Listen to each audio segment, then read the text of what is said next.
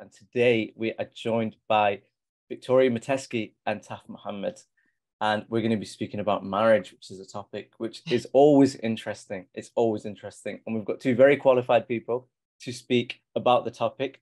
So go ahead, guys. Tell us a little bit about yourselves. Okay, well, assalamu alaikum, everybody. Good evening, wherever you're watching from.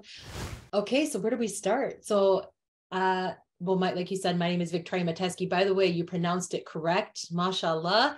People very rarely get my name correct. What's the worst you've ever had, Victoria? Matesky. It's usually Matesky. Okay. Yeah, Matesky. Yes. Sounds like some kind of a rocket, doesn't it? It does. It's Polish. My grandparents are from Poland. I'm born and raised in America, if you can tell by my accent. And I'm Taf. I don't have any Welsh connections. It's just Tafazal being shortened to Taf, and I've known that since I was a child.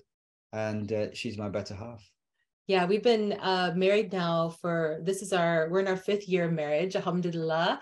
And we're the co-founders of Tea for Two, which is an amazing endeavor that we started on the brink of finding love ourselves. And we work exclusively with Muslims and help Muslims find, create, cultivate, and celebrate love in all different ways.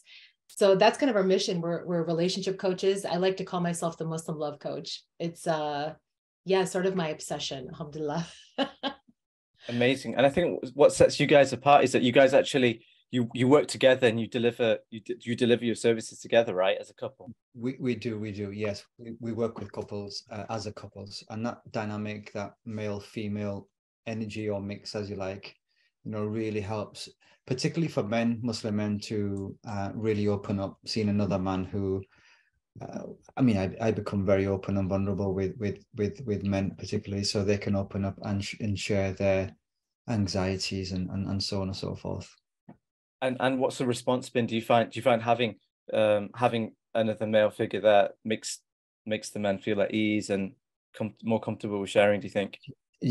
Seriously, for me, the only time I opened up was in my 50s, right? And that's because number one, because of the identities that I have, multiple identities. So being a man, being an Asian man, and then being a Muslim man, it seemed like all those things were stacked against me in one sense to really open up emotionally. Where we live in Leeds, and Leeds has the highest rate of suicide for men in their late 40s. And a lot of it's put down, you look at research, is they're unable to express themselves or articulate themselves effectively.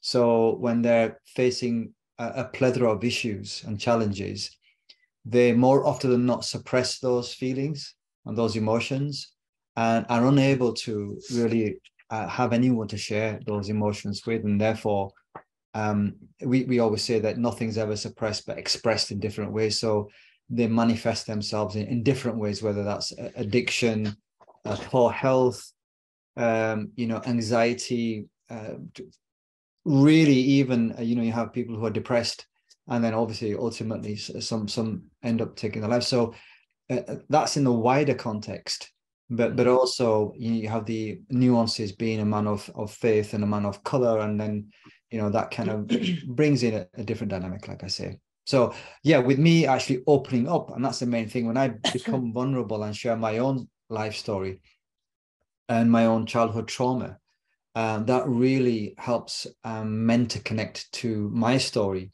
because they can see themselves in that story, and that connective energy, as you like, it really helps them to not only connect but also believe that there are other people out there who are struggling or had some struggles, and that really helps them to open up. I mean, I've had men on a train to London, and I'm speaking to them, and it's like a colleague working in one of my former workplaces, and I opened up to him, and I said to him, when I was in Pakistan, I was sexually abused, and it was the first time I ever said that when I was 52, and it was after 40 years of holding that a secret.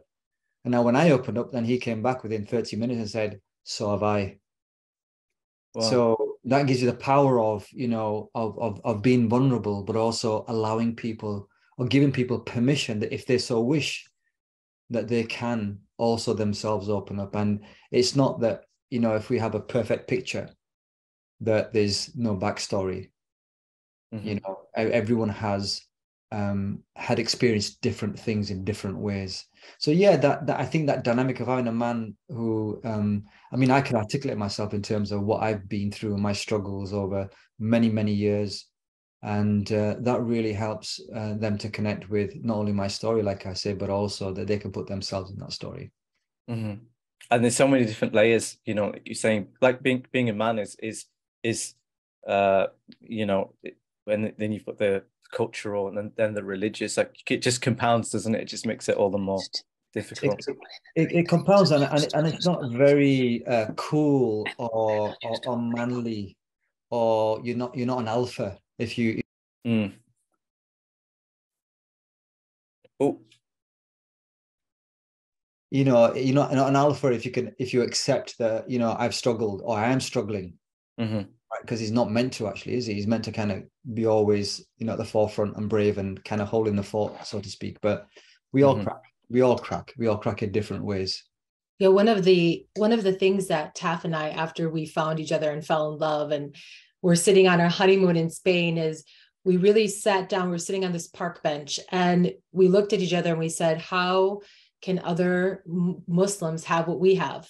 And we knew from the very beginning, before we ever decided to become relationship coaches or get into become experts on marriage, we knew that it was missing in this field. We didn't see enough positive Muslim marriages. We weren't seeing it as much as we wanted to. And so for us, it was like, how do we bring this to people in a way that beautifies marriage, in a way that we're not seeing it as much? So that was sort of our mission from the beginning. We talked about it. We're like, let's write a book.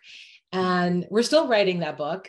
But alhamdulillah, it led us many years later down this road of working directly with Muslims. And it's been so incredible. Yeah. And we made a conscious choice because with some of the accolades that we have and the courses that we've done and certifications, we can really work in a really wide context. But we specifically made the intention, no, what we're going to do is we're going to work only with Muslims. And that's because we believe, whilst there are so many coaches and therapists out there, there are simply not enough. And we're under no illusion that, we're the only ones. No way. There's many people, yeah. It's a drop in the ocean right now. We could have thousands more and we still won't have enough. And I would say that is because when we attend courses and do these things and functions, we see so many other faith and non-faith communities actually very active in this area. And not only active, they're really ahead of the game in terms of scientific data, research, and all that information really helps. So we have this thing that, what we really have is we have the deen and the data, right? And that is so important because we're saying that we're very faith inspired, but we're not dogmatic. We won't preach to people about faith. We're faith inspired. We're inspired by faith. And we know the people that we work with, we want them to be people who are also of that same faith. So when we speak about certain things, where we hope to inspire them, but also we attach that to data, very rigorous data in terms of what a scientist in relationships saying, how it works. And we have a system which we use, which really a couple can put in their respective information separately. And what comes out is charts and graphs and so much data to tell them, give them a snapshot as to where their relationship is right now. And it'll go into modes of communication, how they resolve conflict, their personality type, their origin family map. It goes in such a comprehensive way to detail, and it puts the facts behind the feelings. So, when you're feeling like she's not hearing me, well, this report will say this is why she isn't hearing you, is because of this reason. Oh, wow. That sounds incredible. It's very empowering, very empowering. And just with regard to the specifically Muslim community, how much is the Muslim community affected by wider mainstream trends in marriage and divorce? Well, it's a really big, really important question, actually. And one of the issues that we see, especially I shouldn't say issue, I'll say challenge, okay, because that seems better to me. One of the challenges that we see, especially with people who are new to the faith, and I say new as in like within 10 years, because we're all really new for a while, is we're raised in not a non-Muslim world, okay? So we're not raised with these ideas and concepts, and we're coming into this faith. And, I'll talk about it from a woman's perspective, because this is really important. And I say this like from my personal experience, is that when you're raised in a non-Muslim country, we're raised as women to be raised to be liked by everybody. We have to appease the crowd. We have to smile. We have to look good. We have to make sure that everyone in the room knows that we're acceptable. And our worth is dependent on other people's opinions of us. And then we come into this beautiful faith, and it's completely different. It's completely different. Our worth is not dependent on anybody else except God. And then the things that we treasure the most, our beauty, our character, we get to decide who gets to see those. We're told, we are allowed to only show this to people that we really, truly are able to. And so that affects the marriage process for a lot of converts. They come in with, they have to kind of adjust and pivot that idea and mindset when looking for a partner. So, that's just really specific for converts, and we're very cognizant of that fact, and we're sensitive to that as well. So we're not under no illusion that, it's like all, everything in kind of thing. It's very custom or bespoke, the way we approach individuals. The wider context, if I understood your question in a wider sense, so data suggests that in the UK, 45% of those who get married end up getting divorced. And then in the USA, it's even higher. The USA is nearly 50%. And is this mainstream, sorry, or Muslim specific? Okay. And then in Australia, it's 42%. The Family and Youth Institute, which is a Muslim-led organization in America. In America, yeah. There is some data, and they suggest that 33% of American Muslims who get married end up getting divorced. So this is, we don't have a lot of data, and we've actually started to collect some data ourselves on divorced Muslims here around the world and different countries. We need more people doing it. So it's definitely, it's upon us. Yeah, and it's the prevalent issues that most couples are facing. Okay. Right. So it's very, it's just whatever other people are facing with some differences. And, it's down to communication or lack thereof, not able to resolve conflict because they don't have the skills, right? So it's lack of skills. And even the FYI, the Youth Institute, what they said was the main culprit being the lack of pre-marital education. Yeah, the statistic is that if you couples get just even a little bit of premarital education, it can reduce your chances of divorce by up to 33%. Now we're talking like just taking a class, reading a book. Wow. We're not talking about, going to university and getting a degree for 4 years. We're talking about the smallest amount of premarital education can reduce that. So that's huge. It's huge. And we always say that, look, if people have to go through a 6-month driving course to end up, have a license, or go to university for 3 years to get a degree, you want to get married for life, but hey ho, no planning, right? Let's go straight in. But it doesn't make sense in that respect, if you think of it that way. If it's a lifelong thing, commitment, right? Something for the length of your life, whatever that is, surely there should be some preparation. And we're not talking about just, knowing a few details, but really, what is marriage about? How will this change the dynamic I'm living by myself when I live with someone else? That dynamic of communication again, or when there's a conflict that arises, it's going to arise. How do we resolve conflicts? What are the skills around conflicts? What about temperaments? What about characters? How can you compromise? And we always say it's not about compromising, but it's about come to a promise. So what promises are you going to make to each other, right? and not, because compromise means I'm going to forego something, and there's an expectation that you're going to fulfill something.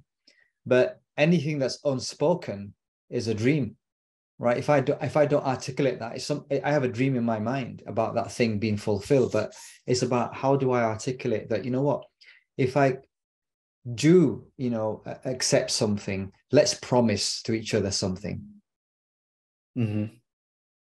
And how much of your or what's your observation with regard to, I mean, is most of your time taken up by existing couples with marriage problems, or are you seeing more and more people realizing that actually I need to put some time and some work in beforehand in order to make it a success? Is it currently, as things stand, is it more the former, or is it? Well, it's a great question. I'll tell you what, when we started doing this work and getting public and sharing our story, initially we had a lot of single Muslims following us and engaging with us and going, okay, how do you do this thing? How do we do this thing called marriage in our faith and do it right? They were really concerned. And we were, mashallah, we were so impressed that there were so many people coming out to learn from others how to do it. And so I definitely feel that the ebb and flow is changing. We're becoming wiser. We're becoming more educated. Like never before, we have touch points where you can get information, at the drop of a hat. You can, Google, you can get on Clubhouse, you can get on Instagram, YouTube. So the knowledge is there, and it's so touchable now that it's not unrealistic to get out there and do it. So that being said, that was sort of the beginning. And now as I feel that because we've shared a lot of our story and we share a lot of our wins as a couple and some of our struggles, we have seen a lot more couples come out of the woodwork. And we know that there has a lot of couples struggling, but like Taf had mentioned earlier, it's really hard for them to admit that they need help. So we've been seeing a lot of couples. We actually just did an incredible 5-day Muslim marriage challenge with our community, and we had so many Muslim couples from all over the world participating in it. It was great, but it was amazing how we still see a lot of the women taking the lead. And we know that, like you had mentioned about the men still having that struggle. And it's interesting, but the more we are showing up, the more we feel that it's giving others to show up. That's what we hope. So we are seeing that now quite a bit. And your stories individually and kind of together is so interesting, with you being a convert and then with it being a cultural difference, and even like coming from the US and not from the UK or Europe. Can you shed some light on kind of what some of the it's a complex one, bro. It's a complex well, the likelihood is if you are a convert in the West, America, Canada, United Kingdom, the likelihood of you marrying someone from a different culture isn't a possibility, it's a likelihood. So I knew when I took my Shahada, I was a single woman. The likelihood of me marrying someone from a different culture is most likely going to happen. I didn't plan to meet Taf. It was very organic and very natural. And I had no idea. We were 4,000 miles apart, and I'd been a Muslim. I believe I was probably in my second year of practicing as a Muslim, and I was on this. I was sort of in the pits. Let me just be really honest. I wasn't really happy with men in my life. And so as a single woman, I'm like this strong, independent woman. And I was really looking for evidence that there were some good men left out there. And along comes him in my feed on social media. And there was one fact that really kind of caught our eye, but I'll keep you in suspense. I'll make a long story short, but we basically, I friend requested him and started following him on Facebook and then we became friends, and you carry on. Sorry, you carry on. Yeah. We became friends on Instagram. So anyways, I'm following him, and he was posting such motivational, inspirational things all the time. We both did a lot of humanitarian work. At the time, I was a successful photographer. I ran my own studio in America for over 10 years. So here's this brother on a hike, and he had this And here's the thing. Professional Canon camera around his neck. He's taking a picture, and I'm a photographer, thinking, okay, mashallah, here's a brother who's doing humanitarian work. He's posting great stuff. He is got a nice camera on his neck. And the camera, by the way, was only bought about 4 weeks before this. Seriously. So I just kind of thought I need a hobby of something, so I bought a camera. I thought, I could do with some photography. I sent him a friend request just because I wanted good people in my circle. I wasn't looking for marriage at the time, but I actually thought he was such an incredible brother. I said to myself, I need to go find his wife. She's got to be amazing. And so I went searching through all his friends. Where's his wife? Where's his wife? And I'm thinking, oh, he's hiding her. Typical guy. He's hiding his wife. She's nowhere to be found. It was pretty funny. So needless to say, I dropped him a message one day just to say, I slid in his DMs. He did not get into mine. And I told him, I just want to say thank you for being so inspirational and posting such great content. It's really inspiring. And then when she did that, I went like this. Oh my God, I think I've been catfished here. So I sat on that for 3 days. He did. Brothers and sisters, 3 days. No response. I don't know what's going on here. Yeah, he didn't respond to me for a few days. So needless to say, I mean, Taf and I are really big believers that you can find your soul partner anywhere. You can find them on Instagram. You can find them in a grocery store. You can find them at the mosque. You can find them anywhere. The thing is about our story that was really beautiful is Taf and I are both grandparents. Both of us have adult children. Both of us had been divorced. And so we had such similar, and we also had spent almost a year doing healing before we met. And without us realizing it at the time, we were working towards becoming the ideal partners for each other. We had done so much work that I would have never recognized what a great man he was or brother he was. I had not elevated myself to the level I was at. And he would have never recognized me. So that work. That's the key for us. That really led us to each other. And we always cover this when we speak about this publicly, or even when we're doing sessions, is that, the extent to which you do your personal work will actually be the ceiling for the person that you eventually meet, right? So the more you put the work in, your expectations and what you can expect will be a lot higher. It's just the way things work, people. I mean, she would not have seen me had it been 3 years before that, for example, because my energy was down here. So we always give this, like if you look at this, if I'm down here, she's up here. She can't see me because she's looking at this level and I'm down here, right? But as soon as I raise my level, we're on the same level now. We can see each other in that sense. So it's about how we raise our personal energy, in all aspects, physical, emotional, psychological, spiritual.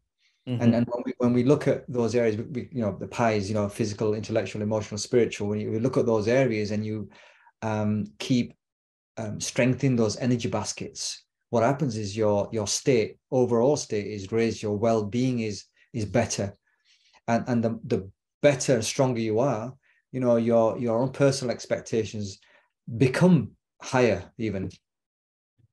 Okay, I picked up on something that I wanted to ask you about. So it seems like there was some transformation that took place individually that took you from your energy, as when you described it as being here to there. Was that a conscious? Okay, so was it a conscious thing? Did you decide I want to do this? And if so, like how did that come about? You go first. I'll express. It was definitely a completely conscious choice. Taf and I were not looking for marriage when we found each other. Matter of fact, I think we were both a little, I don't want to say allergic to the idea of marriage, but we were not in a place where we were looking for a spouse. Hence why when I found him, I was looking for the wife, not to determine if he was single or not. Matter of fact, I didn't even think about marriage probably till a few of our conversations in, and I realized we were both single. And I had this moment like, did God just send this man to me? Or did I, so like, maybe I need to explore this. So definitely was intentional. We really, because of our journey and going through so much heartache and so many challenges, we sorry, I just had a call come in. We had so many challenges that we had to take that time to really truly heal. And I never in a million years thought that I would be in the position I am now, married to an incredible man, but not only that, but then doing the work where I'm sharing this how to do with others. So this is something that's really interesting, no matter where you are in your love journey, especially if you're single. It can feel really daunting. And I really want to say this is true from my heart. You do not know what God has in store for you. You do not know what's around the corner for you. I had never traveled in my life. I didn't have a passport. Taff and I lived, on other sides of the world. We had one mutual friend. I couldn't even have imagined the life I have now several years ago. It would have been like a fairy tale. And this is what, if I had not done that work to raise my level up to feeling confident about myself and happy about my life and satisfied with what I was doing as a person individually, I don't think I would ever have gotten here. So but add to that. And I know for you is definitely me, intentional. I mean, when I had to leave my home, let's say, I went to live with my eldest son, and I slept on his living room sofa for 4 months. So I had this sports holder with just the clothes I could get, and I was so living at that small back. But 4 months into this, I'd say it was a depressive state. So I was depressed.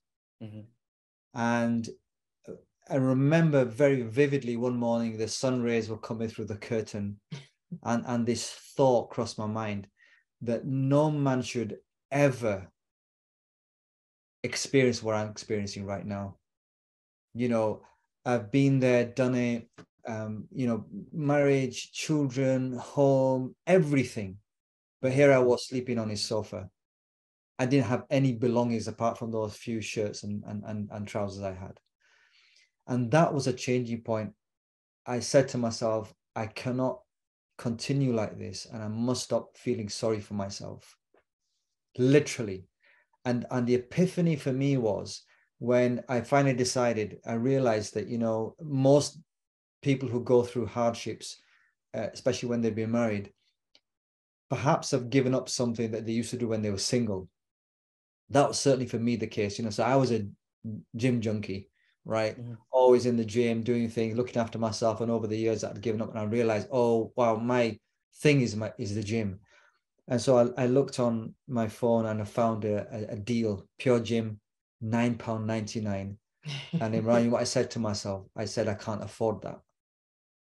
But you could. And I realized, actually, I got into a really bad state where I couldn't afford £10 for myself, yet I would spend hundreds and thousands for everyone else. So the lesson I learned there was that I wasn't doing self-care. In fact, I was totally neglecting myself, totally. And that point was the junction, the turning point for me that this will never happen again. So absolutely, Tony Robbins says, it sometimes takes people to decide to do something, but once they decide, change can happen overnight. And that literally is what happened to me. I decided it's not going to be anymore. I bought that really expensive subscription of £10, right?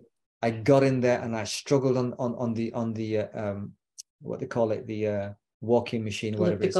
Yeah. Or the treadmill. Yeah, treadmill, that's it. And that was a shift. So absolutely, that had to happen, Imran. It had to happen when I was looking after myself. Okay. And so this idea of self-care, because it's become very vogue in just generally.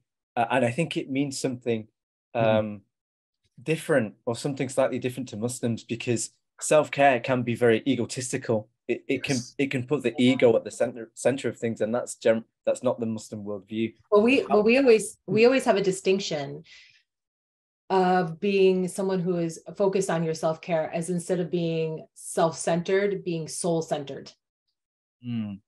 And we cannot pour from an empty cup. And the best of believers, of mankind, are those that are best to other believers. And how can you show up? How can you give? How can you serve your family, your closest loved ones? How can you do what you're destined to do if you yourself are empty and you are not feeling a complete person? So you have to, we always try to work with believers, people who follow Islam, to look at this as in a completely different way. You have to do this. We are going to be accountable for what we're capable of, not and what we do with that, the gifts that we're given. And the hadith says, I'll paraphrase it, you know, the closest people to Allah are the most useful to his dependents. No, people are the dependents of Allah, and the closest people to Allah are the most useful to his dependents. Yes. How could you be useful to other people if you haven't got that energy yourself, if you don't have the physical ability, if you haven't got the mental ability, the emotional ability, or spiritual ability? So really, it's about that, you know, that cup, filling your cup first. And we also know that Allah says in the Quran that, you know, Allah will not change the condition of a people until they change what's within themselves.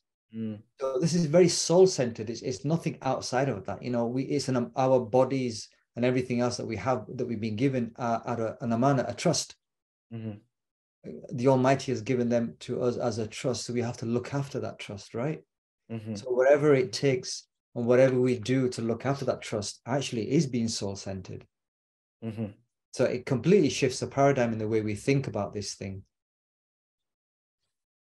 Really interesting. I think there's so much to say about this. I did want to introduce, or rather go back to something something that we touched upon earlier. You said that there was the data on kind of Muslim marriage is scant. I can imagine it's even more kind of scarce for converts too. So, but from your experience dealing and speaking to converts, what challenges are coming out, and what's working and what's not, and what are your observations? Well, there's a few things that come up quite often with working with converts, and from my own experience as well.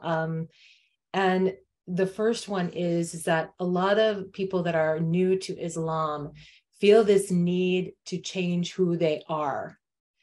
And I'm not talking about changing all of your, what we call haram activity. I'm talking about changing who you are. Like, you need to become a different person. Intrinsically, yes. Yeah, intrinsically. And Brene Brown, she's an author. She has this beautiful quote, and I love this. And she says, don't walk into the world looking for evidence that you don't belong, because you'll always find it.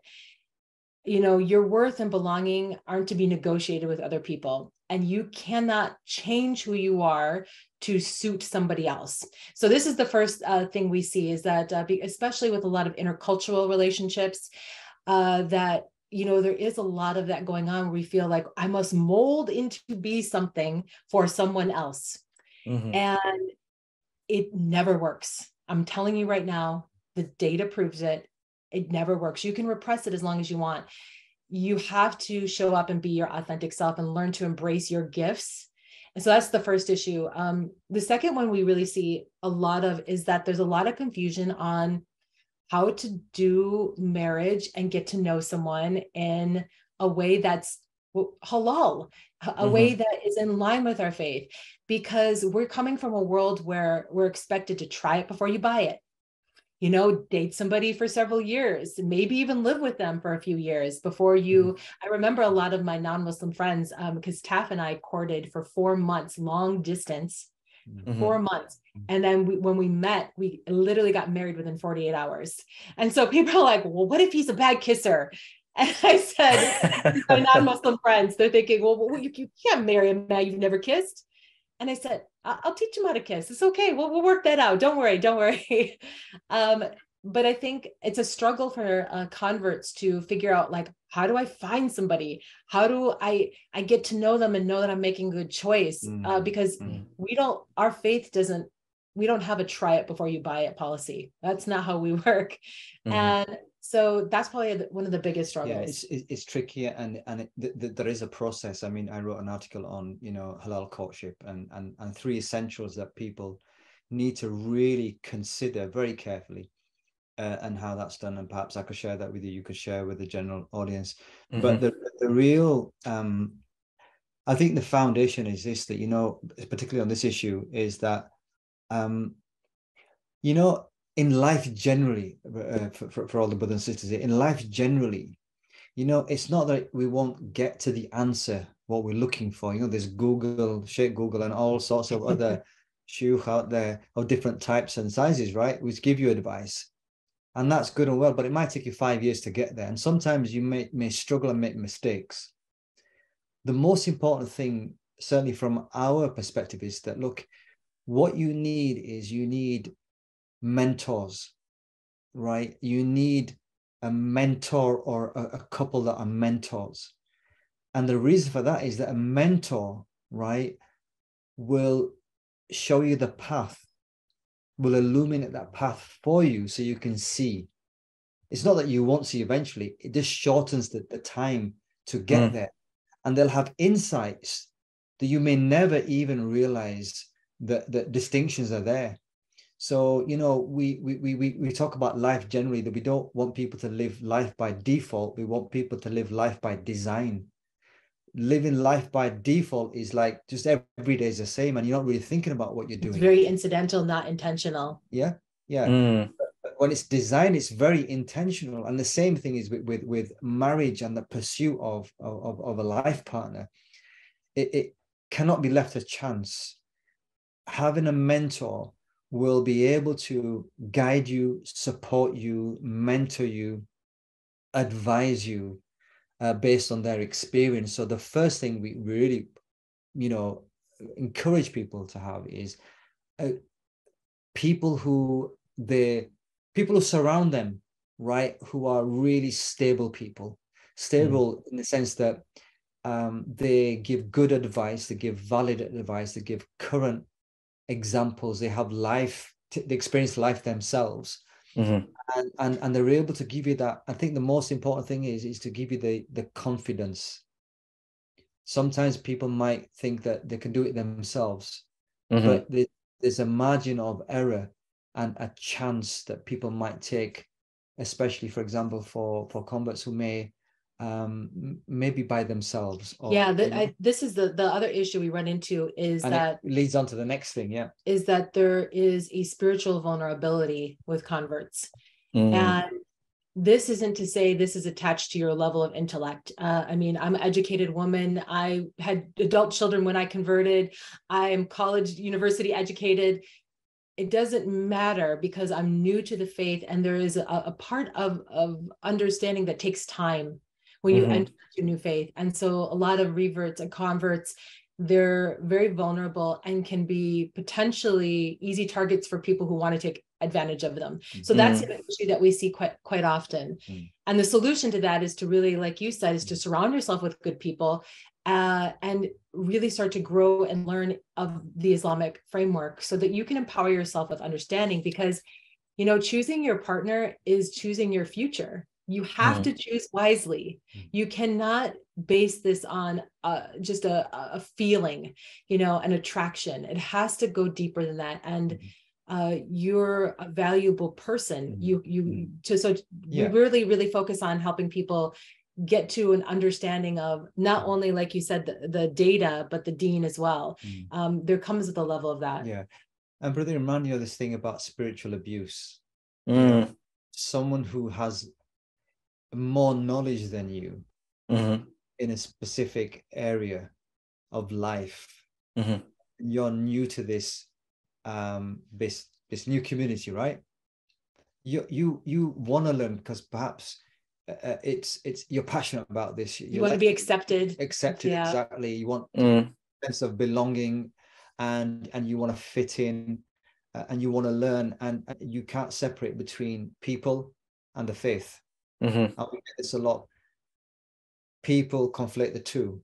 The deen is perfect, like Yusuf Islam said, but unfortunately we have some people who come from that faith are not perfect. And the other extreme is some people from our faith are actually taking advantage of that fact. Yeah. And that's the truth. And really, even though that sounds very, it's a sensitive thing, but it's the truth. It's prevalent it happens. It's the elephant in the room. Yeah. People don't want to talk about it, but it's happening. And we need more people to speak up about it and to bring it to light and bring it to the surface and wash it away and get rid of it. Because the more we do that, the less it happens. That's what we're hoping. And one of the ways that particularly our sisters are more vulnerable, and that you give the stats, you know, the more women, and you know this as well, and I think everybody knows here perhaps that more women become Muslim than men.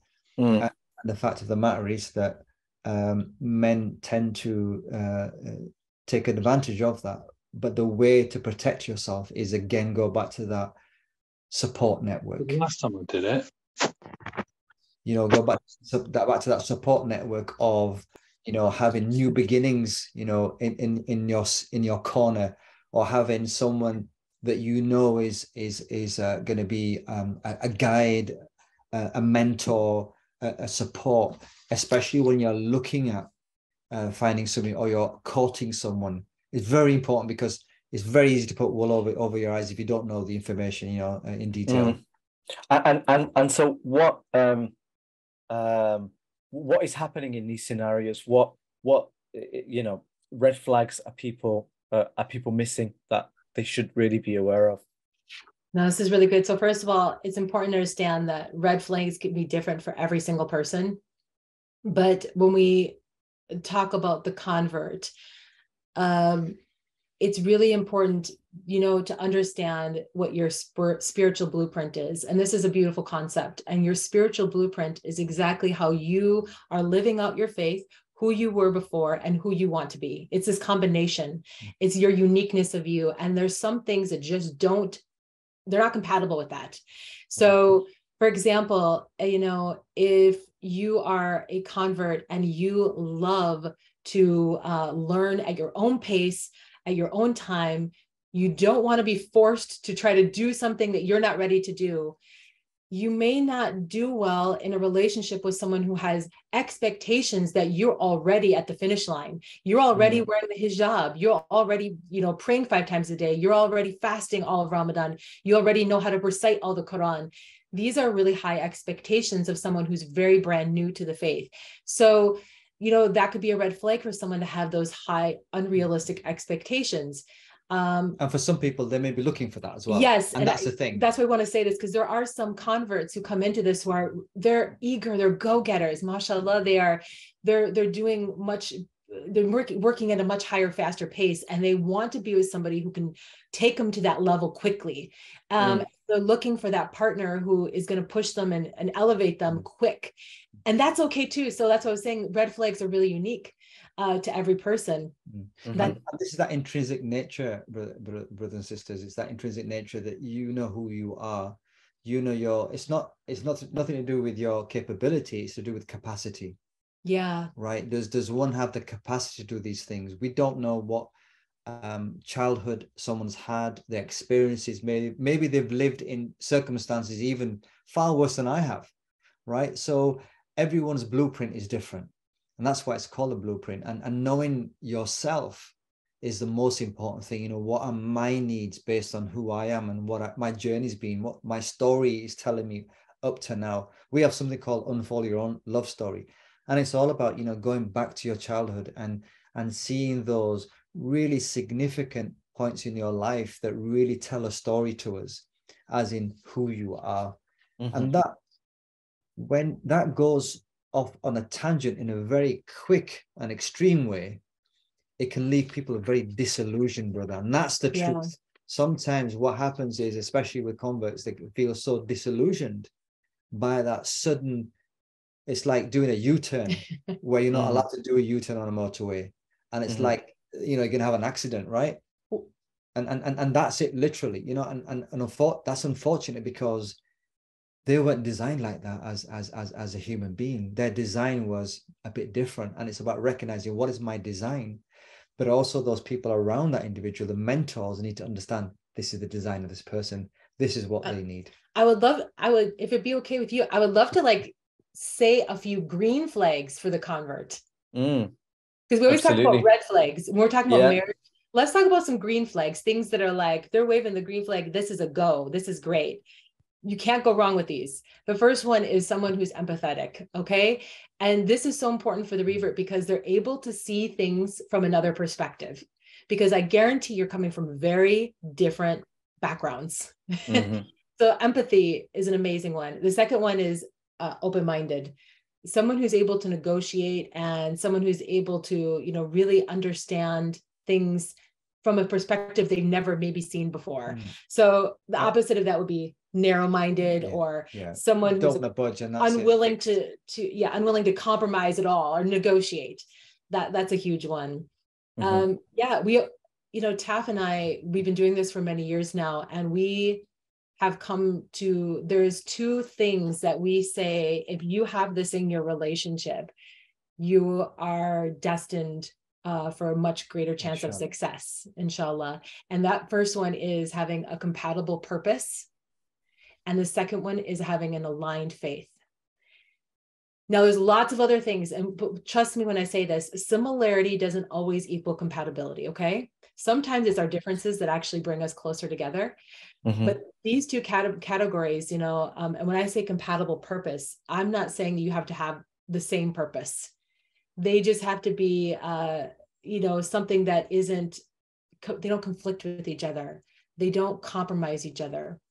And that's really important. We just see, we're not saying that it's impossible to have a relationship without this. It's just your chances of having a more connected, successful relationship is much greater.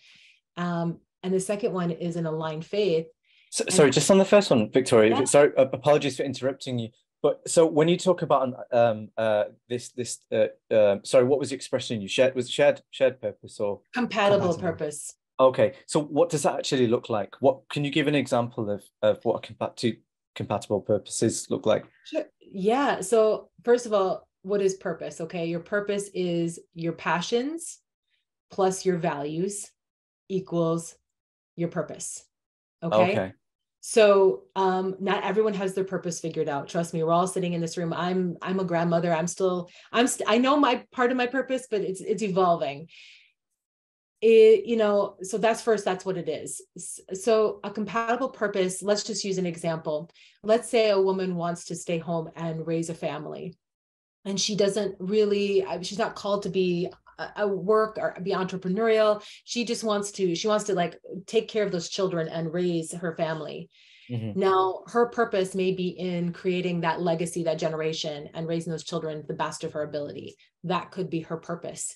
Now, when she marries someone, she has to make sure she is someone who is going to be able and willing to support that purpose and not somehow put her at arm's length from it. So if she were to marry a man who says, I don't want to settle down, I need to move around the world, I'm going to be doing charity work in all these countries, I don't want to have stability, that's not my life, it might not, and that's his purpose. And they both have a purpose. And they both have it, but they kind of, It's not to say that there can't be a negotiation. So maybe it's, we homeschool the children and we take them with us and we're on the road, we're a family.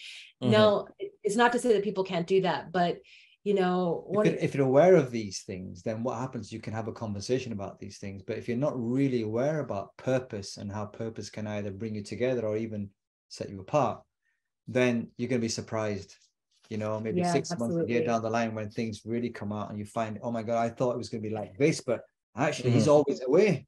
He's never at home, kind of thing. And we hear a lot of people go, how does someone determine what their purpose is? What are you talking about? This seems like it's going to be, what is that going to take years of my life? And to be honest, you know, if someone hasn't taken the time to determine, one, what they're passionate about, and two, what their guiding values in life is, then you need to kind of ask yourself how confident they would be in deciding what they need and want in marriage. Yes. That's the thing. Because they may not have a clue about those things if they haven't even taken the time to be on that journey to discovering. And so if you yourself are looking for marriage, this is a great place to start. Discover your purpose. And the difference you'll have here, and the distinction is, either you'll end up in a typical marriage, right? And that's, I'd say, the majority of people, or a thoughtful marriage, right? And there's a difference there. The first one, typical, is about having transaction. And transactions are important. Yeah, they're important. But it's at the base. And that's it. But what you have with a thoughtful relationship is you have a relationships, you relate to each other, and there's more communication there, there's more connection there, there's more empathy and all of those other wonderful things. So it's not just your everyday functions of life. Get up, work, children. Yeah, it's far greater than that. So it's more about, you know, how do we help each other towards Jannah, but in a more thoughtful way? How do we help, you know, really strengthen each other and support each other in the ebbs and flows of life? Yeah, how do we ride through this life and actually have an incredible time doing it as much as possible on top of that?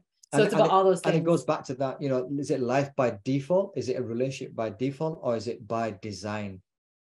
And what we're saying here is that when it becomes design, it becomes much more interesting, because what you're looking at is you're looking at purpose.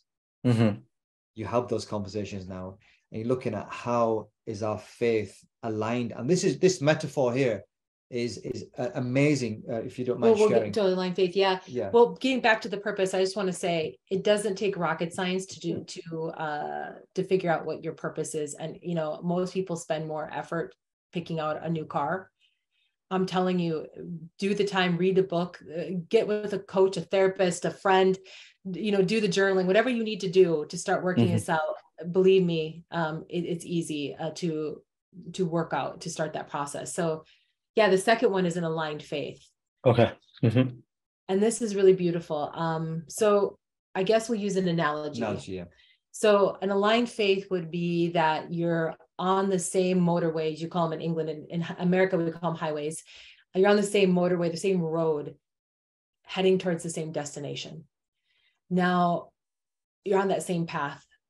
You may be in different cars at different places on the road, especially in your understanding of faith and your development as a spiritual person, but you're on the same road, you're heading to the same destination.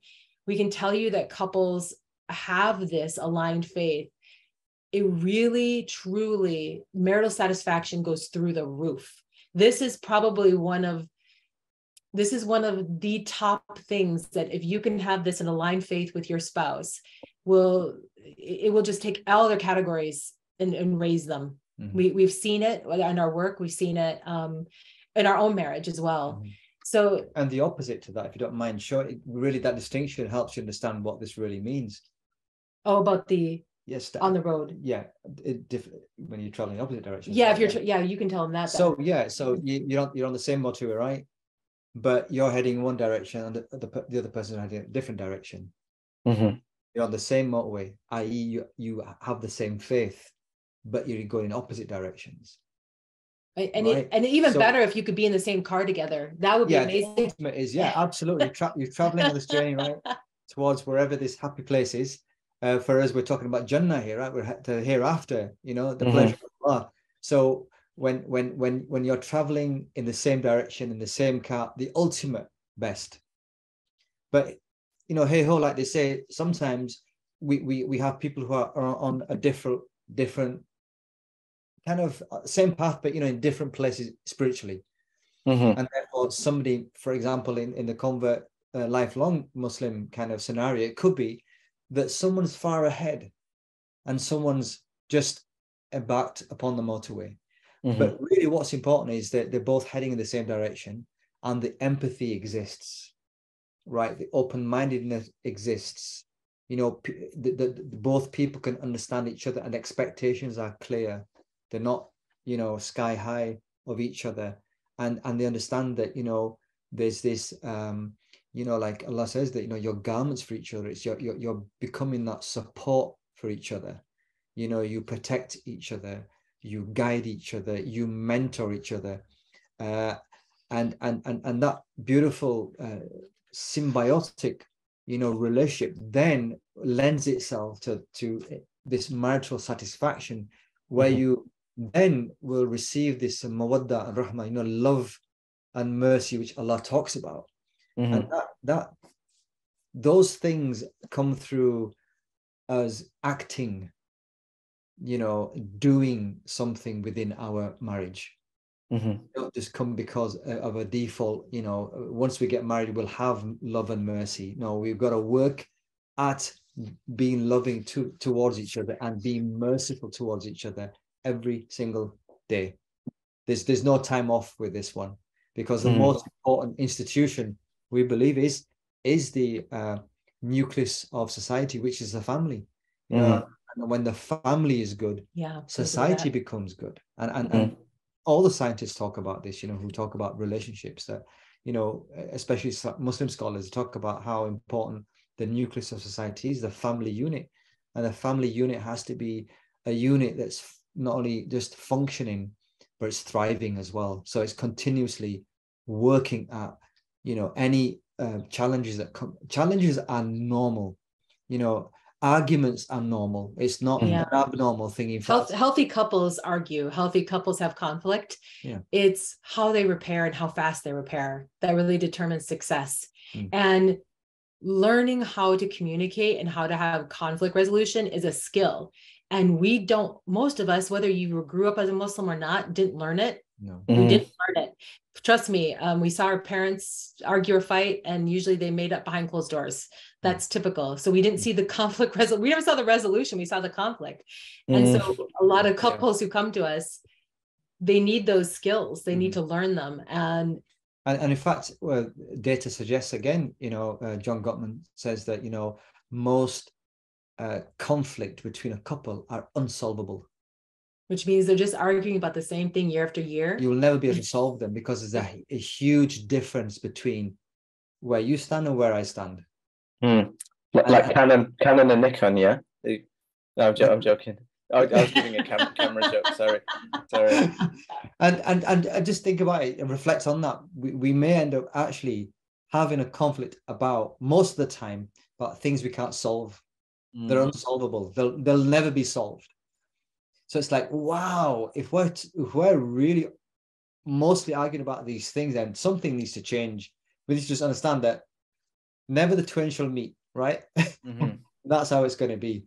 And then I think you can start to live in a more healthier way with each other, understanding, okay, that's her point of view, that's his point of view, and that's fine.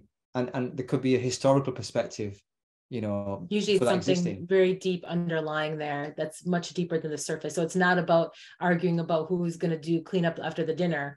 It's usually something different. Yeah, so, it could be hopes and dreams. There's so many deep things that we can talk about this, but it could be hopes and dreams that a person really wants to have, but you can't actually see it from their perspective. Okay. Interesting. You were talking about, like, one of the big takeaways for me, at least, from this, and I hope for people listening, is this idea of open-mindedness and empathy. So here's this. It may be a silly question, or it may kind of throw a spanner in the works, but how does a person who's looking for a potential spouse, how do they identify these things accurately without projecting? Like, if they want a certain outcome, if they want to get married to a certain person, or they see this potential for attraction, and is it possible that a person romanticizes that and sees that in the other person where it's not truly there because they're looking for it?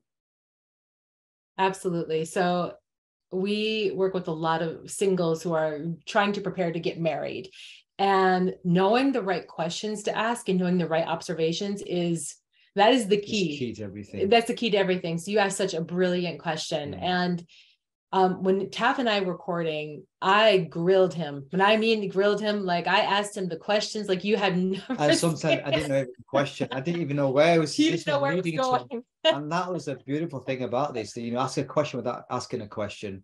So I'm thinking, oh, right, that's a really great question, but I don't know what she's looking for. So, you know, when we talk about an aligned faith, and by the way, one of the other green flags is finding someone who's faithful, who's faith conscious of God and on that path. And so how do you discover that? Because look, you can be Muslim by name, but are you living it? And so instead of asking how many times do you pray a day, ask about something a little bit deeper that might be harder to, you know, for them to answer. They have to think about it. Like, what is the last prayer you made to God about? What is, you know, a powerful question, right? Or even something like, if you had a chance to meet the Prophet, peace be upon him, and ask him one question, what would you ask him? I guarantee you ask that question to a brother or sister, you will determine their level of understanding, number one, and their level of, of being told you they're high difficult, didn't I? conscious. So some of these questions, it's not about determining, oh, their last name is Islamic, oh, they've attended the Juma prayer. Those are beautiful things. Those are great. Don't get me wrong. But what are they doing in between? Yeah. What are they doing when nobody's watching? Yeah. Or even things like, what do you get out of prayer when you pray? It's Yeah. like if a person doesn't pray or just understands that I've got to pray 5 times a day and they don't really do that thing, then they're going to be stuck. But you'll know the depth of someone, the more they kind of can articulate themselves from a very emotive point of view. Well, at the time, when Taf and I were courting, I was really big on the love languages, and we teach it now to Muslims. We have an amazing course called The Language of Love, but I had asked him, I knew my top love language was physical touch. So how on earth do you discover if someone can meet that physical touch love language 4,000 miles away? 4,000 miles away, and in a halal way, right? So, and then I also needed to determine how open-minded is this brother? How much is he able to meet me where I'm at and my development as a person, as a Muslim? And so I asked him a tough question. He at the time was on the committee for a mosque and working at the mosque. And I said, it's Juma prayer, and we just attended, we're married. We come out of the mosque and there's all these people, lots of people. It's a very busy mosque. The committee members, all those people that know me. How would you feel if I walked up and held your hand and grabbed onto you? In front of everyone. In front of everyone. And I was a real honest question. I said, look, and I didn't want to bully him into like answering it a right or wrong way. So I didn't give him any information ahead of time. For all I knew, he might've thought, well, she's testing to see how respectful I am of her space and modest. He didn't know what answer was right or wrong. No. I just wanted his answer. And he answered it. And actually, I think it's really helpful if I reflect here. The first thing I thought about was, what will they think about me? The imam, the committee members. That was my default kind of thought straight away. Cultural conditioning. Yeah, exactly. I had all this in me, I didn't even realize. And all this is happening in 60 seconds flat, right? It's all these thoughts really whizzing like rockets. Like, what will they think? Who'll be there? I could picture them in my mind. And then in the last 15 seconds, I'm thinking, well, she said, if we're married, it's halal to hold hands. I said, so what? We can hold hands, and I might find it a bit awkward because I'm not used to that. But the real thing is that it's jaiz, it's acceptable. So I said, well, it wouldn't be a problem because, if we're married, then we're married and we're holding hands in public, then it's good for us. So she had two answers in one. So the physical touch, but also is this guy open-minded or not? Yeah, definitely. And actually, to flash forward, the day of our nikah, we're in the mosque with everybody. The sheikh is sitting there at the table. Everything's very formal. And the same imam. Yeah. And so we're sitting there and I'm the only convert in the room. This is my first process doing this. And he reaches over after the imam pronounces us, our nikah is complete, we're married. And he reaches over in front of the whole room and he holds my hand. And it was really beautiful, and everyone applauded and Mabruk, and it was really exciting. So I knew he had really listened. But another, thing, before I had met Taf, I was in the process of courting many years before that with another person, and I was on my way to meet their family, and I wasn't wearing a hijab at the time. I was not a hijab wearing, Muslim yet, and I remember driving and pulling up to the house, and I'm about to meet this family, this brother I was speaking with. And he knows who I am. He knows that I don't wear hijab. I'm in my development of my faith. And he texts me on my phone and he says, put your hijab on before you come in my house or the house to meet the family. Now, this is about making observations, right? So I put my hijab on. Of course, I have it in my bag with me for prayer. And so I put it on. I'm thinking to myself, am I pretending to be something I'm not right now in order to impress somebody? And this was an observation. I'm giving this example because we need to watch these things.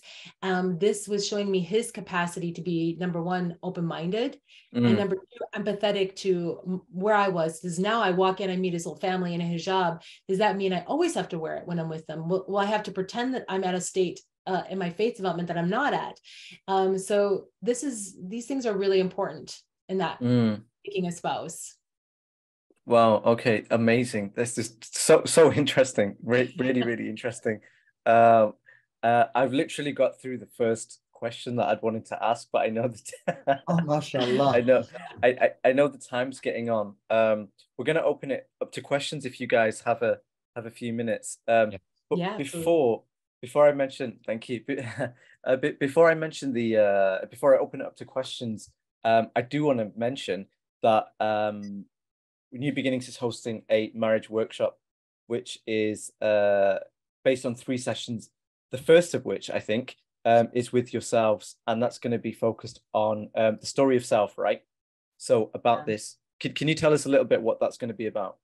Yes, go more into what we spoke about earlier, is about how our unique story and blueprint actually is very telling of, number one, who we are, but also how that needs to be really protected. Absolutely. And it's about not losing that identity when you have this new identity as a person of the Muslim faith, you know, a person of God. It doesn't change you to the other extreme, or any extreme for that matter. You have to maintain that intrinsic identity of who you are. And we go into that, you know, we go into the spiritual blueprint as well. So it's really we have 3 parts to it. Really excited. So the first one is like uncovering your story, who you are, like you were saying. And the second part, which I absolutely love, and this is huge, is identifying your gifts. And as converts, sometimes we have imposter syndrome. We think we're walking into this world and we're pretending to be something we're not. And let me tell you, you're not an imposter. You are valuable. You have things that have brought you to this point in your life that do not need to be erased. They need to be embraced. That's a really huge thing. So about really embracing your gifts and understanding what you do bring to the table in a potential marriage. And that's difficult sometimes for the convert to do that. So, and the last one is creating your spiritual blueprint and understanding what are your needs spiritually and how would I find someone that's going to be compatible with that uniqueness to me. So we're excited about it. We're super passionate about this, and inshallah, it will be a really incredible course. I know it will be. It sounds amazing. It sounds really, really amazing. I know you're married, but you know, if you and your wife want to jump on and you know. I'll be totally honest. I wasn't planning on it, but I think after today, this isn't like me just plugging it, but like it's so interesting what you're talking about that I think I will join it. And we'll be starting that process of, we talked a little bit earlier about your passion. We won't go over like helping you define your passion, but we will go over how to define and uncover some of your values, which is your story. And it is gold. It is gold in understanding the foundation of who you are before you do anything in life, especially getting married. So I'm really excited about that. Amazing. And that is going to be on the 6th. So you guys are doing the session on the 6th of Feb, is that right? Yes. Yes. Cool. Yeah, we'll session number 1. Okay, so you guys are doing 3 sessions. Yeah, well, it is 3 sessions. So the first session is all us, Taf and I, that night. And then there'll be a second session with Sister Henrietta. She is going to go talk about the other. Yeah. So, and then it closes off with some beautiful understanding from an Islamic perspective with Sheikh Bilal. We're so excited. So we'll be taking that on the story of the self. Brilliant. I'm really looking forward to it. So the link is just in the chat there. So beginnings.org.uk/marriage, where you can register for that. So I promised to open up to questions. So if you guys have another 5-10 minutes, are you guys okay? Absolutely. 100%. Cool. Right. So guys, feel free to unmute yourselves, or if you want to drop a message in the chat, please go ahead. We're very friendly, so nothing's off. Ask us anything relationship, you know, grill us, give us some, make us sweat. We can. Yeah.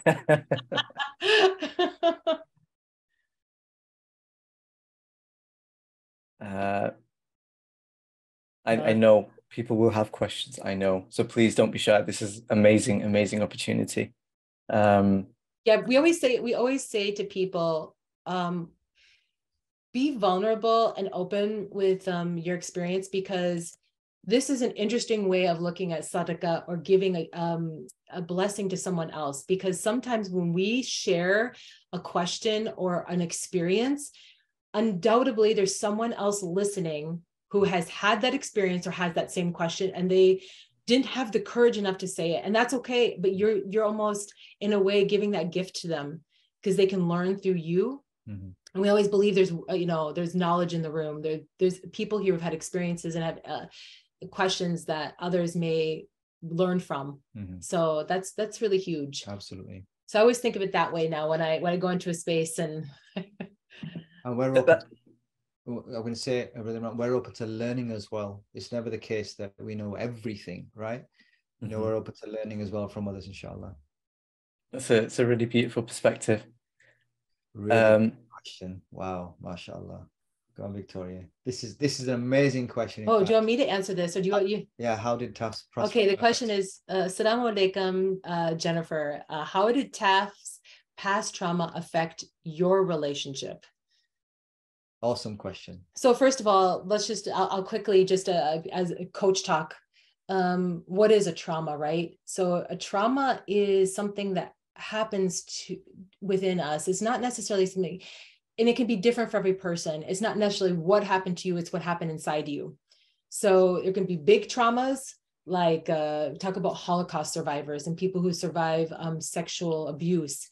And then there's small traumas, like being neglected by your parents because they were busy working all the time. So there's lots of traumas. Mm-hmm. So there's a variation, and no one is worse or better than the other. It just, like I said, it all affects us. So differently. Mm-hmm. Your trauma showed up quite a bit in the first few years. And Taf, based on his experience growing up, he had a lot of abandonment issues because his parents unfortunately got divorced, and he was literally, and I mean this, and I don't just say this haphazardly, he was literally shipped to Pakistan with a stranger on a plane as a child, and basically put into a stranger's home and was lived there for years. 2 years, yeah. And then had to come back to England, relearn English, and start a whole new life again. Mm-hmm. So he has a lot of abandonment and trust issues there. And that showed up a lot in our beginning of our relationship because, we had both had a lot of abandonment issues. And there's a lot of not sure if what I was telling him, he was taking it to heart and it was the truth. If he could truly trust me, if he knew I was here to stay. So, yeah. My childhood trauma, or my inner child, was one who was abandoned. And the abuse you encountered in Pakistan. Yeah. So my abandonment was very, very real in that sense. And it was something that actually lived with me for 40 years. And through both my marriages, so I was married twice before. And so the way it manifested itself was that, can you imagine somebody who's been abandoned, right? And they don't know that this is deep within their subconscious, right? The prospect of the process of being abandoned again. Because when those feelings come up, when a tense situation arises, so for example, an argument, or someone says, I don't want to know you anymore, I don't want to see you anymore, right? I don't know about what's going on, but our bodies remember patterns, right? So when something's said or something is done that you recognize, what happens is your body goes into an emotional state. And that emotional state is triggered by something. And then what happens is it's almost like a recall of everything that you experienced before. And if you're not aware of this, and if you don't lean into your emotions and try to work them out, what can happen is it can be a perpetual thing that keeps affecting your relationships and the way you show up or don't show up for that matter. Yeah, it'll keep showing up in other relationships, friendships. And this is really important because this question was really profound, because trauma does show up for a long period of time and it takes a long time to heal from it. We always tell people, you need to start being curious about where these things are coming from before you get married. It doesn't mean you need to be healed and it's gone before you get married, but you need to be open with your partner about, like for me, I had been in a domestic abusive relationship for many years before I married Taf. And I had to be really open and honest with him that there are traumas that I have surrounding certain situations, so much so that we actually wrote within our Nika contract that there is no yelling in our home. Because it's a trigger for me. Being in a home with someone who's really volatile for 20 years and who is very violent, we don't yell. We just don't. It's not a thing we do in our home. And we put it in our Nika contract. So it was like this beautiful, clear expectation between us. And mashallah, he's a very calm man. He doesn't yell anyways, which is perfect. But and the thing was, for Jennifer, look, the most important thing here is that before, so I'd done the work in the sense that I worked with somebody for 8 months, and in fact, it was only because of that work I'd realized I had this childhood trauma. Now, I was given many different things to work through those emotions, through journaling, reflective exercises, one-to-one stuff. So I became aware that every so often that child would show up, and what he was saying to me was that, oh my God, it's going to happen again. It's going to happen to you again. Now, there'll be certain things that Victoria says to me even now, which may not be anything, maybe something just genuinely anybody would say in a couple scenario. But because there's some words that are still there that I recognize, or certain body movements I recognize, he shows up again. But I'm a little bit more aware now. So when he shows up now, I know what I need to do. So what I do is I withdraw, start breathing, and I say to her, I need a few minutes. So and I'm able to recognize that because we've talked about it. So this is how being in a relationship and you're really aware about it and you talk about it. And it's so important, because if your partner doesn't know what's going on, they may think, actually, this guy's just like always crying, or always, kicking off, or always definitely. It's too sensitive. And what's going on here? But because she's aware, she knows, oh, okay, he needs a few minutes. And because I'm aware, I know, okay, she needs a few minutes. And I shouldn't actually take this any further now, because it's not going to come back from this if I continue anymore. So it's being aware of your own triggers and past experiences, and being real with that, communicating with each other, and making sure you both actually, this is the most important thing, you both actually provide that space for each other. And that's the most important. You have to hold space for them whilst it's not your job to fix someone else, but it is your job to hold space for them if you've chose them as your spouse. And this is very important. So when I throw my pacifier out, my dummy out, right, in that extreme scenario, when I'm like, crying a little bit, she holds space for me. She knows what's going on. And then inshallah, eventually it subsides. Okay, we have a beautiful question from Sister Sophia here. Okay, she asks, what role could my family have in my choice of marriage? I was raised a Christian, but nor me or my family were really followers, but they are very closed off to the idea of me marrying a Muslim. Since they do not know I am a believer, they think that I would never convert and that I cannot marry a Muslim unless I do convert. I will be taking my Shahada at the end of the month, mashallah, and plan to tell them next month about it, but I don't know how they will react when I decide to get married. How should I let their opinion affect any future decision I make? Okay. First of all, let me just say congratulations to you for making a decision to putting your well-being first and your what you need. This is really important. We need to respect our families, but they are not the drivers of our life. We are the main character. Your family is supporting characters. So that's important to know. This is a tough choice to make, and I think if my children were mostly all adults when I was courting with Taf, and I did let them in on it, and they know, and I tried to explain things as much as I could. But what you have to remember is that people in your life are not on this journey with you. They do not understand the faith like you're going to understand it. And we can't expect others to accept all these new changes, because we're accepting it. We want our people around us to accept it, but the reality is just not going to happen. So my suggestion is to, we say in America, I don't know if you say it here, but with a grain of salt, do it with a grain of salt, slightly share those things with them. They know you. These are your parents. They know you, and they will definitely inevitably have advice about who would be best for you. And it's okay to take some of that on. But if there's a hard line there about somebody being a Muslim, then you may have to decide that take their advice with a grain of salt, because we don't certainly want you to. I was going to say something that, take one thing at a time. I would say right now, don't worry about the marriage thing right now. I'd say that the most important thing for you now, inshallah, by Allah's will, is to take your shahada,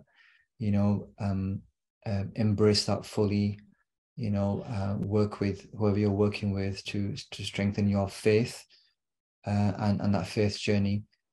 Don't change as a person with your family, because the best thing I have learned from many converts over the years is that when they remained very connected to their families, their families saw a change in them and their character, which really created this really warm feeling towards them accepting the faith, and I think that's probably a strength that, when you really remain who you are, and they see these your character, because Prophet ﷺ, peace be upon him, was sent to perfect manners, when our characteristics and traits become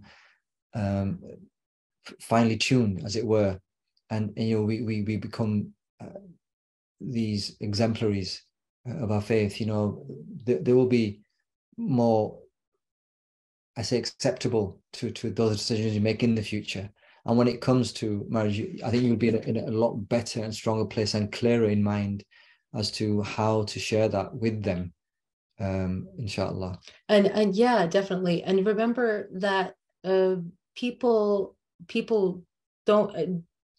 can change, okay? People can soften. And I didn't know one single Muslim before I started studying Islam. I didn't even know a Muslim. I had no clue. To me, it was completely foreign. I didn't know anyone. So for my children who are adults, they started to see a woman start to wear hijab and practice and do these things. So it was very foreign to them. I had to, give them time. And now, mashallah, my kids still call me. They greet me Islamically. They fasted with me during Ramadan. And so my daughter even wore a hijab. She's 27. She she came next to me during my shahada and stood with me. So look, and that's after studying for a year. So we don't know how God will soften the hearts of people around us. But like you said, by being an example, if you show them that, yes, I'm changing, but I'm changing for the better, but I'm still me inside, that will definitely. I'm still your sister. I'm still your daughter. And then nothing changed. That never changes. I'm still a mother to all my children, and they still celebrate Christmas and they do all those things. So, but they know I'm their mom first and foremost. And yeah, definitely. I think we take one thing at a time. I hope that's answered. I know there's so much more we could say about that. Question. Definitely. Do you want to read this next question? Yeah. Assalamu alaikum. In the courting phase, do you think it's better to meet each other's families early on to get to know them, or later on when you know that you want to get married? It's a really good question. For that, it's really individual. We definitely say that, to get to know someone with intention. Now, in order to get to know someone, you have to be able to do the observations. Now, you have to have a way to observe them. And if it's just over text messages, how are you observing their character, right? So you might need to meet their family to see how are they in action? How are they? Because they're going to be their most natural self around their family. They won't be able to be too pretentious. So maybe it could be good for you to see them in that scenario and to watch them interact with people that they're used to. Yeah, in fact, that does lead on to if someone denies that meeting, that could be a red flag. Yes, absolutely. So I write about this in the article that, sometimes those things that may help you identify red flags, maybe the things that you need to do early on. So, for example, within a week, Victoria said, "Can we jump onto a video call?" And I'm an introvert and I'm really shy. And I was like, okay then. And literally that's what it was like. But I remember in the first call, she describes it, I was really shy and kind of almost giggling. But it was what she needed. She needed confirmation, that, right? That this guy isn't just anyone and trying to be pretentious that he's someone else. And for her, it was a very definite thing to have. So like Victoria said, every scenario is different, but if you really want to figure out if this person is genuine or not, usually when you ask those bigger questions, it does sift out people. I think for you, you have to ask yourself before you start meeting their family and friends, you have to cross several things off your list first. You need to make sure you're starting, you're because it's like there's layers of getting to know someone. And once you really truly start to meet people, we don't ever want people to get in so far that they feel they can't get out if it doesn't feel right for them. So know that your confidence level, if I do meet the family, if I do meet everyone, and I still don't know if this is right for me, I'm confident in making that choice. So be cautious there, protect your heart, be guarded, but open to learning about their family and their connections. But still be guarded in a protective way. I think that would be my advice to you. We did meet family over video chat, and then my daughter flew with me when I came. So we did bring family as well.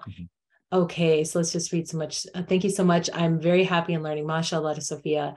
Okay, let's just read through this. Okay, what if later down the line, spiritual compatibility falls out of alignment? It means you kind of had a period where there's a disconnect. So we have something called a weekly check-in, right, for every couple, right? We make time for everything else, but really we always should have an opportunity to have a check-in with each other, how we are doing.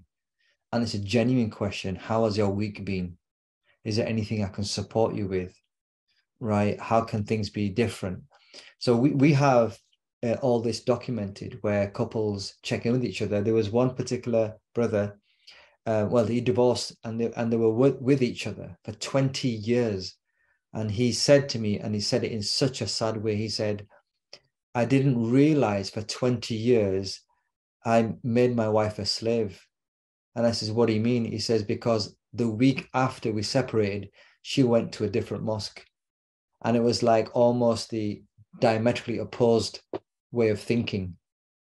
He says, I cannot imagine what it must have been like for her for 20 years. So, it's like they didn't have a check-in.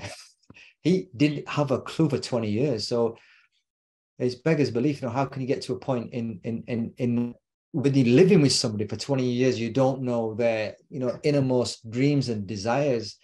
And I guess the glue that holds us together is our faith, right? Yeah, I was going to say a couple of things when you start to get to that spiritual feeling not aligned as a couple. That's really important.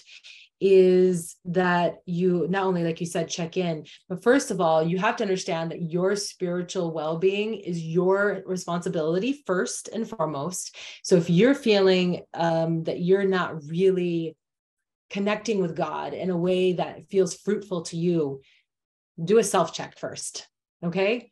The second thing is, if you feel your partner is also not doing that, it's okay in a marriage to be a mirror. Matter of fact, we're told to be mirrors for each other. And so it's okay to hold a mirror up and say, hey, I'm concerned. I'm not sure what's going on. I haven't been seeing you, praying as much. We haven't been reading Quran together, or whatever it may be that you used to do or that you saw them do. And to say, check in with them, say, what's going on? How can I support you? Are you okay? And then the last one here is really important, is literally get creative with your worship together. This is something that Muslim couples need to embody more, inshallah, more and more, is taking your faith and getting creative with it. Learning an Islamic concept that's new to you together.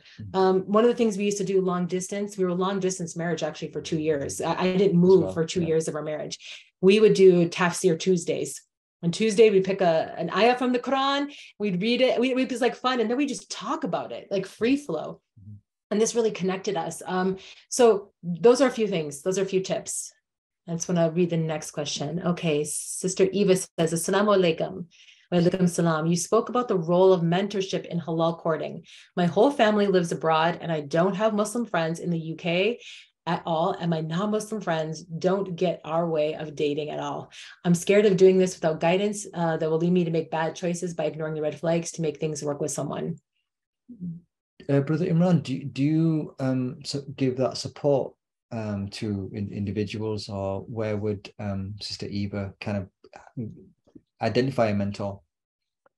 We do it informally, so we don't formally offer it as a service. But if anyone reaches out to us, then we've got ourselves on the team and some of A the network. other yeah. So on this might not be exactly what was been spoken about, but I think there is some work going on around guardianship and the concept of having a wali for converts. So there is some work that's going on in the background around that, because that's obviously slightly different to a mentor, but it's like the first kind of I don't say level of protection, but the kind of filtering, as if yes, one of a better word. Yeah. So I mean, somebody's asked the bottom where you. I was going to say the first thing I would suggest to you is find your tribe. Okay, get out there and proactively find your tribe. It is very hard. Look, it's like making friends as an adult. Remember when you're a kid and you're in school and you're trying to go up at the playground to make a new friend? It's tough for us converts to walk into a masjid or a mosque and to make new friends, but believe me, do it. It's you will not realize the people out there that are willing to support you and befriend you and connect with you without you reaching out. It's got to be a two-way street. So if you're hiding in your house, they're hard to find you. So let them know you need let them know you need support. That's the first thing. Like Brother Imran said, is really reaching out to the people that you do meet and say, hey, I'm looking to get married. Do you know anybody that can give me some advice or guidance? That's the first thing. Second thing is, your non-Islamic friends, they're non-Muslims, they still can give really good advice. You just let them know what your expectations are, as long as you don't feel like they're going to be pushing you into doing something. My best friend is a very strong Christian, and for my first birthday after converting, she bought me a beautiful box of hijabs. So she knew when I was on the journey to finally get married, she knew because I expressed to her what the guidelines were for me. She knew how to support that and to give me that moral support, that friendship support. So that's another thing. And you, trust me, I had many friends checking on you, Muslim and non-Muslim. I have no idea. When we were in the courting phase, but it was really important. Common sense is common sense. Yeah, common sense is common sense. And I guess you have close friends, they can say this doesn't make sense at all, that kind of thing. When it comes to more religious matters, then obviously there are people who are qualified to advise on that. Absolutely. And I think it's really important to... Imran, want to say something? Oh, go ahead, brother. Oh, no, it was just I had mentioned here about Solace, who are an organization who are offering a service. So the Solace are friends of ours. So I think there's I'll just someone sent me the website here. So they've got a wali panel marriage service. Okay, that's really useful to know. Absolutely. Sorry, yeah, you were saying. No. I was just saying, yeah, to just definitely keep reaching out to people, asking for advice from Muslim, non-Muslim friends. But really, it is about creating that, we call it the power of proximity.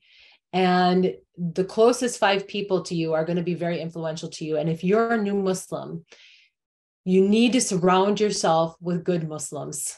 They're out there. And even if it's on social media, if it's joining organizations, if it's attending a new mosque or community center, really just go out on a limb, get courageous and do it. I'm telling you, they're out there. They're out there. So don't deny yourself that connection, because it really will become your network of support when you're getting married, when you have children, when you, all the way through life. Believe me, that's how we work as an ummah. We're like this web of support. People all over the world can connect and help you in so many different ways. Thank you so much. There are so many more things to discuss, and obviously it can't all be contained in one session. And I've kept you here longer than I told you I would, so my apologies. But But thank you so much for joining us, and please, I hope people benefited and learned. We're gonna upload this recording to YouTube as well, and please don't forget this workshop that Victoria and Taf will be leading a part of. So that's illuminating your path to marriage. So beginnings.org.uk/marriage. Thank you so much. It's been, honestly, it's genuinely, it's exceeded my expectations, and so much of benefit just regarding where a person is on their journey and in life that, you know, I'm sure we all took something from. Sure. So thank you once again, and we can't wait to host you again. Oh no, thank you. Thank you, everybody, as well. It was great being here. It was an honor, in fact, mashallah. Thank you, everyone, for joining in the conversation. Even if you're in your PJs, having some hot cocoa, some tea, some coffee, wherever you are, we really enjoyed your company. We really appreciate it. Mashallah. I feel we need to do a part 2. I just this wasn't rehearsed, but I think we need to do a part 2. I think so. Absolutely. You've got us now. You've got us, mashallah. Brilliant. Sorry, just a message that someone had sent. So the recording won't pick up anyone else's video. So it's just myself and Victoria and Taf. So nor will the chat be recorded either. So cool.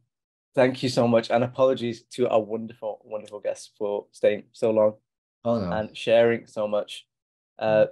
We hope to see you. It's our pleasure. Our pleasure. It's been an honor, and a big thank you on behalf of myself, on behalf of New Beginnings and the community.